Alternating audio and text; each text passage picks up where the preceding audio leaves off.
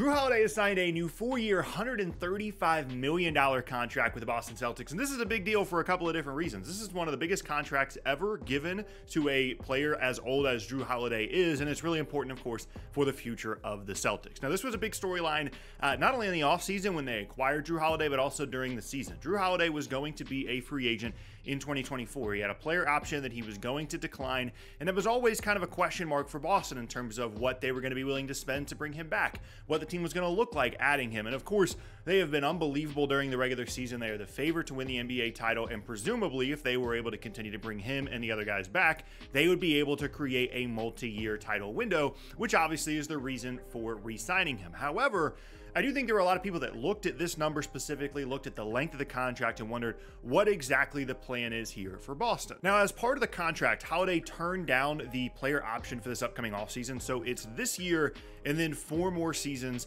added on to Jrue Holiday's contract, so it's not like he picked up the player option and then added 4 years. So it's this year and then 4 more years. And just to reference what I mentioned in the intro in terms of the amount of money for a player as old as Jrue Holiday, in terms of players that are 33 or older, this is only the 4th time that a player of that age has signed a $100+ million guaranteed contract. The other 3 times were LeBron, Steph, and then Al Horford randomly, but like it is not typical for players of the age of Jrue Holiday to be getting a deal this massive. Now, of course, he's been unbelievably important for Boston, and the ability for them to put their 5 best players on the floor together has been a big reason why they've been as good as they have this year. And without the Jrue Holiday trade, the Celtics still would have been very good, but he has certainly been an unbelievable addition for them. Now, in terms of the contract itself, one of the kind of minute details here is that because of the way the structure of the contract worked, this actually gives Boston a little bit more flexibility going into next season to go ahead and have him on that number, not deal with the player option. It just makes things a little bit easier underneath the second apron and the first apron as well. But then you also have to think about the overall expense of the roster. I think that's kind of the added context to this extension is Jaylen Brown's making 50+.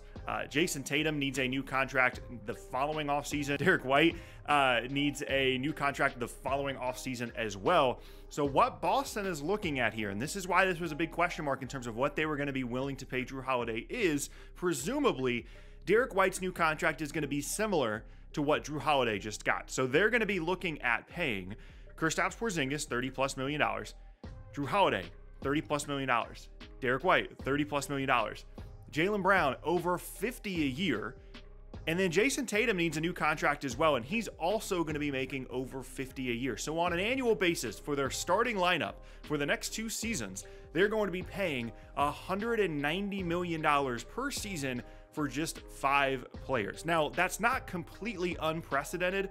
The Warriors have done this already when they re-signed Jordan Poole and they re-signed Andrew Wiggins the year after they won the title. They had Steph, Clay, Draymond, Wiggins, and Poole. All those guys were making a ton of money.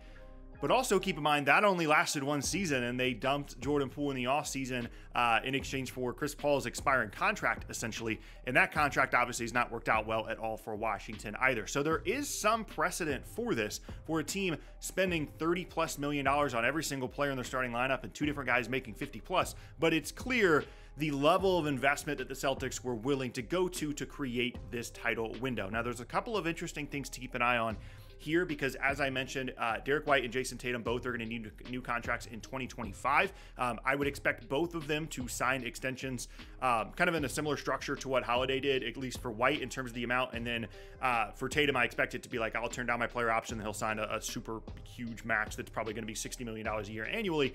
And what that creates basically is like a 3-year title window, this year and 2 more years, of guaranteeing that they're going to have these 5 guys on the roster. I would be very surprised if they end up keeping all these players on the roster for the entirety of their contracts, and by the time the last 2 years of the Jrue Holiday contract comes up, I wouldn't be shocked if they were looking at options to try and dump that number and try and save some money, because it is going to be prohibitively expensive here very, very soon. But to be able to guarantee a 3-year title window, including the season, is not an easy thing to do, and they absolutely have been able to do that. The other interesting part of this as well is that Kristaps Porzingis' contract only has 2 more seasons left on it. They signed him to an extension in the offseason as well. So that's what I'm saying with this kind of 3-year window here, where they have Holiday, Brown, Tatum, and Kristaps Porzingis and Derek White all these guys will be making a ton of money. They know that they're going to be making a ton of money for this year and 2 more. And then at that point, whether it be letting KP walk because of potential injury stuff or trading away Holiday, at that point, they can start to get some relief on some of these huge salary numbers. But again, it's just interesting how willing Boston has been willing to invest in this group, because really the only precedent we have for this is those Warriors teams that I mentioned earlier. Now, just to be clear, this is a good decision for Boston, right? Like the concept of just letting Jrue Holiday walk in the offseason and losing an important piece on a team that's winning 60-something games, that doesn't make any sense, regardless of the cost. And it is important to make sure that you recognize that you have a championship window and hopefully have ownership that is willing to pay a ton of money to put together a championship team. And all of this is very good, but it's just interesting to think about the potential long-term sustainability of the group that they've put together from an expense standpoint. But the goal of building an NBA team, of putting together a good roster, is to win the title. Like in 2 years, if Boston isn't as good because they've got these big contracts and they were able to win a title this year or the following, they're not really going to be bothered by the fact that in 2 years they're not as good as they would have been if they had let Jrue Holiday walk and then maybe done some other stuff with that money. These kinds of decisions come down to timing. They come down to whether you think it's worth it. And it's clear that Boston has the ability to win the title this year and in the 2 years following, assuming that they are healthy. And that's really all this contract comes down to. You can talk about the expense of the roster. You can talk about how it changes what they can do in the offseason and into the following season. But at the end of the day, you have a chance to win the title, and the Celtics are certainly going all in to make it happen. Now, as always with these big contracts, there's one thing that can kind of make the whole thing come crashing down, and it's injury stuff. I mean, anytime that you are, investing this much in a guy in Holiday that's 33 plus years old, and then also, of course, you're constantly concerned about potential injury stuff with Kristaps Porzingis.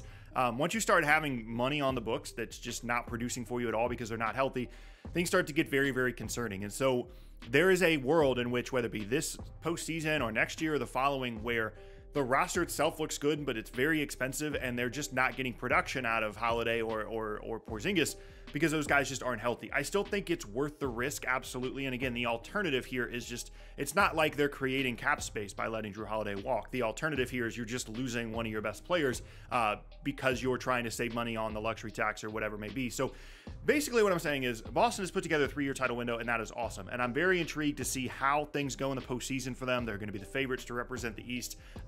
If that doesn't go well, there could be some changes potentially with the coaching situation. I would not be surprised by that if they, let's say they lose in the second round or something. And then once we get 2 years down the road, I would be surprised if this entire starting 5 is on the team. I think obviously Tatum's going to get a max extension.